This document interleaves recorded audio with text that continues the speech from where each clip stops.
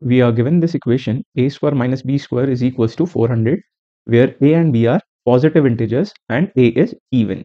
We need to find the value of a. To solve this question, first of all, we can write this equation in a different way. How? A plus b times a minus b is equals to 400. Correct? So we have used one algebraic identity which says x plus y times x minus y gives us x square minus y square. This is the algebraic identity that we are using. Now look at these two brackets. When two brackets are multiplied, are giving us 400. These two brackets are like two numbers. Now these two numbers when multiplied gives us 400. That means these two numbers are part of a factor pair of 400. Yes, these two numbers are nothing but factors of factor pair of 400. So we need to find this factor pair of 400 which will satisfy this equation. So let's write down all the factor pairs of 400. This will be 1 times 400, 2 times 200, 4 times 100, 5 times 80, 8 times 50, 10 times 40, 16 times 25, and 20 times 20. These are the factor pairs, out of which we need to choose one factor pair which will give us the answer. Okay, so let's write down these two brackets in the form of equation. See, a plus b is one of the factor of that factor pair which will give us the answer, and a minus b is the another factor of the same factor pair that we will choose out of this to give us the answer. Yes. Now what will happen if we add up these two equations? If we add up these two equations, b and b will get cancelled and we will get 2a is equals to something.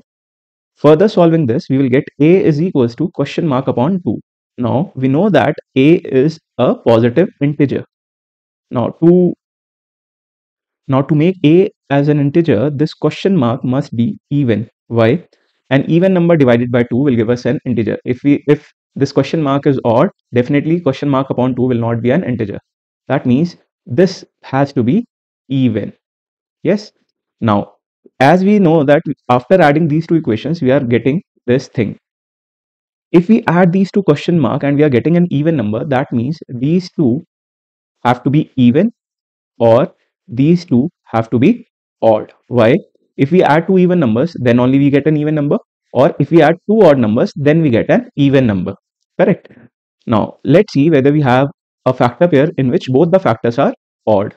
Is there any factor pair like this? No, there is no factor pair in which both the factors are odd.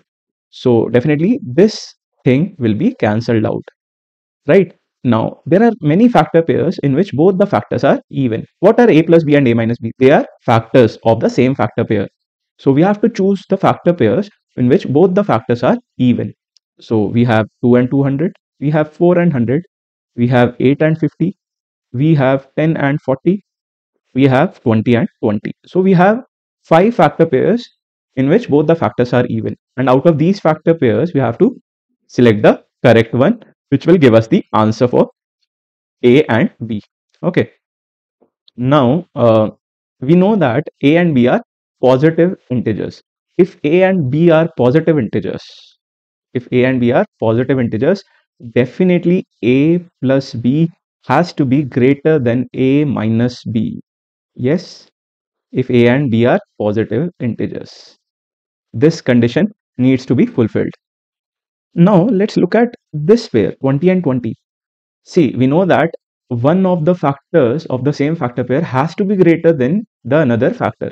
But here, if we look at this last pair, both are equal. So definitely this cannot be the factor pair which will give us the value of a and b.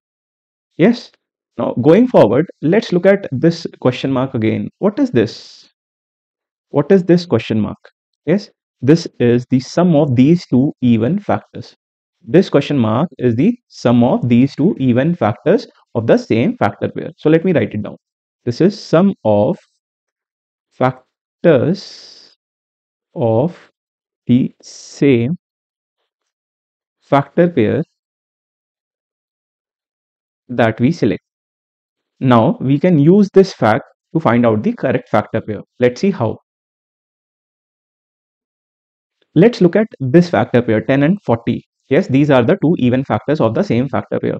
Now, what is this a? A is question mark upon 2, right? And what is this question mark? Sum of factors, correct? So that means a will be 10 plus 40 upon 2, which will give us the value of a as 25, which turns out to be odd. That means this is wrong. Why?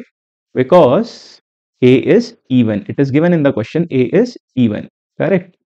So we can cancel out this factor pair. This is also not possible. Let's look at 8 and 50 now. Let's look at 8 and 50. Again, this question mark is sum of factors of the same factor pair. So 8 plus 50 upon 2, which will give us 29. Again, it is odd, which is not possible because a is even. So we will cancel out this factor pair as well. Now let's look at 2 and 200. 2 and 200. A is equals to 2 plus 200 upon 2, which will give us 101. Again, it is odd, which is not possible. Finally, we have a is equals to 4 plus 100 upon 2, which will give us 52. Now, this gives us even number. So, we know that a has to be even and it has to satisfy this equation. So, our final answer will be a is equals to 52. Rest all the pairs will not satisfy the given conditions in the question. This was the only factor pair which satisfied all the conditions and gave us the answer.